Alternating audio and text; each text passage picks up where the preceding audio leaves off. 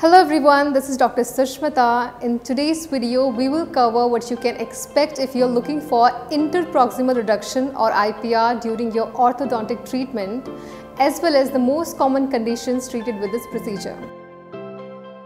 Waldent Orthodontic Interproximal Reduction Kit is an appropriately designed kit for interproximal stripping, slendering or shaving to create space for ideal tooth alignment during orthodontic treatment. Interproximal reduction may sound complicated, but it is actually a very quick and easy procedure, and this kit makes the process even easier.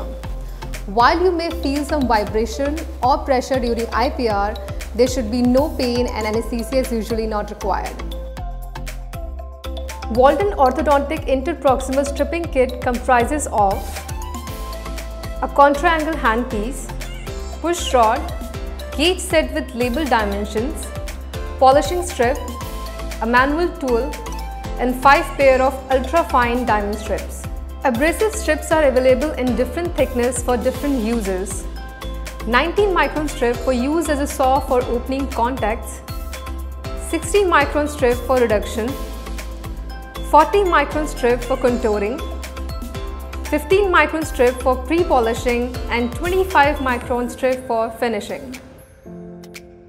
Waldent Orthodontic Interproximal Reduction Kit causes efficient reduction and polishing of enamel. The abrasive strips are diamond coated and are double-sided. Polishing strips are non-perforated. Measurement indications are present on the strips.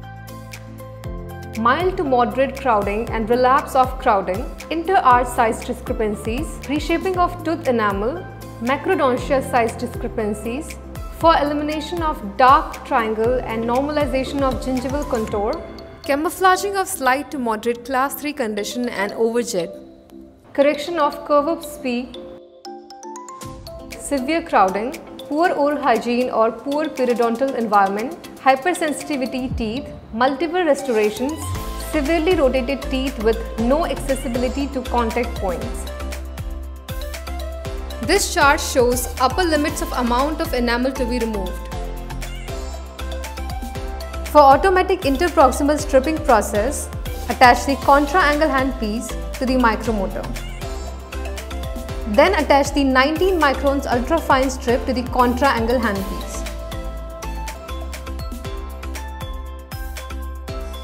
90 microns ultra-fine diamond strip is used for opening the contact point by inserting it into the interproximal area. The ultra-fine abrasive strip will vibrate in both forward and backward direction, causing stripping of the required enamel. Repeat the same process on both sides of tooth without deforming the morphology. Check the space gain with the help of measuring gauge. For changing the ultra-fine abrasive strip, use push rod.